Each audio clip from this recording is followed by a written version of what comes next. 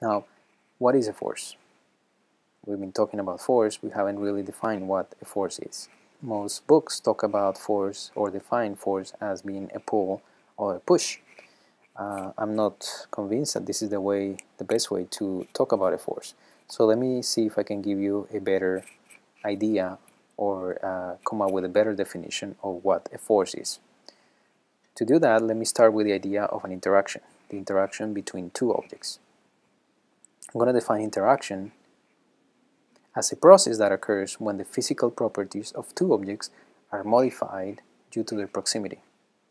So the key idea with interaction is that the objects must be close enough so that they can feel each other, so that the presence of one object starts to affect the other object. This is what we would call an interaction. So let me give you an example, a silly example of human interaction. Suppose that we put two people who are physically attracted to each other and we bring them in close proximity. So when they're far away, there's not much going on, but as they approach each other, then the physical presence of one of them starts to affect the other person. So this is an example of an interaction. The physical proximity between the two objects modifies the physical properties of them. Maybe the heart rate goes up, maybe they start sweating, there is physiological changes occurring in their bodies when they are close to each other, but not when they're far away. This would be an example of an interaction. The more typical kind of situation that we have in physics is when two objects move towards each other, start interacting, and that interaction changes the way they move. This is what we call a force. A force would be a measure of the strength and the direction of the interaction between the two objects.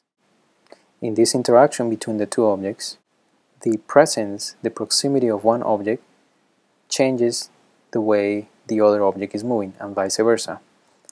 So the motion of both objects is affected by the interaction with the other object.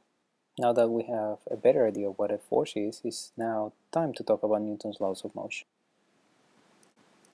Newton's first law basically says that an object that is at rest or moving with constant velocity will continue to do so if and only if the net force acting on the object is zero. This is also called the law of inertia.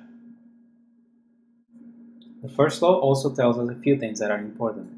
The first one is that a force is anything that disturbs the state of equilibrium, rest, or constant velocity of an object. The second one is that inertial reference frames exist. These are the systems of reference in which objects move with constant velocity when they are isolated, when there are no forces acting on them. Please note that not every system of reference is inertial. For an observer inside a bus accelerating from rest, a ball in the front of the bus accelerates towards the back. Given that the ball can be assumed to be frictionless, since it can roll, then no force can account for its measured acceleration with respect to the observer in the bus. Let me show you this with an animation that I made. Okay, so here's the animation. We have a bus here and an observer inside the bus, and a ball also inside the bus, and a chicken that is standing on the ground. So we have two systems of reference here, the observer inside the bus and the chicken. So first let's focus on the motion of the ball with respect to the observer inside the bus. So for that observer, the ball seems to be moving towards him because the observer is moving forward. The ball has no friction with the floor of the bus, which means that there is no force that is acting on the ball, so there's no reason for the ball to change its state of motion.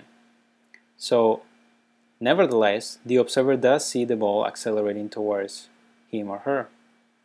So in this system of reference, the ball does have an acceleration, even though there is no force that the observer can measure acting on the ball.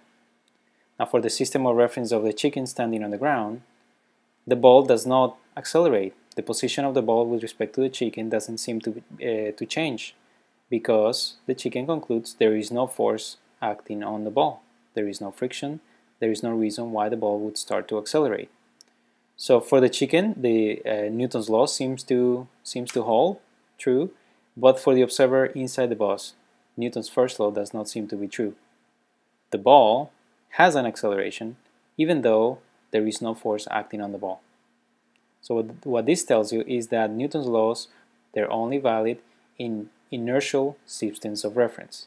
In this animation, the chicken is the only inertial system of reference because the chicken is standing on the ground is part of the Earth, and the Earth can be considered, to a very good approximation, to be an inertial system of reference.